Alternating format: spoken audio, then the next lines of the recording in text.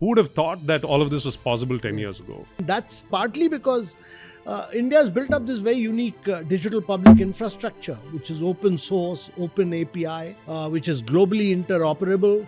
So we are able to do, 46% of the fast payments. Yes. Last year we did about 130 billion transactions.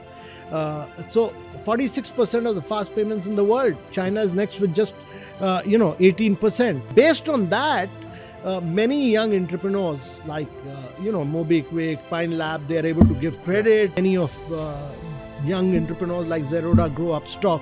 They are able to take the stock market into rural areas, into tier 2, tier 3 cities, and then you have insurance companies like Go Digit and Acco. All young entrepreneurs who've grown in the last few years, they provide insurance in 30 seconds to 1 minute. Yeah. So this has not happened anywhere else. This has happened because of the digital public infrastructure India has built up, that you are able to do everything within 30 seconds to 1 minute. And the cost of acquisition of a customer has radically fallen in India. That's right. And no paperwork, all digital, and the data belongs to the citizen.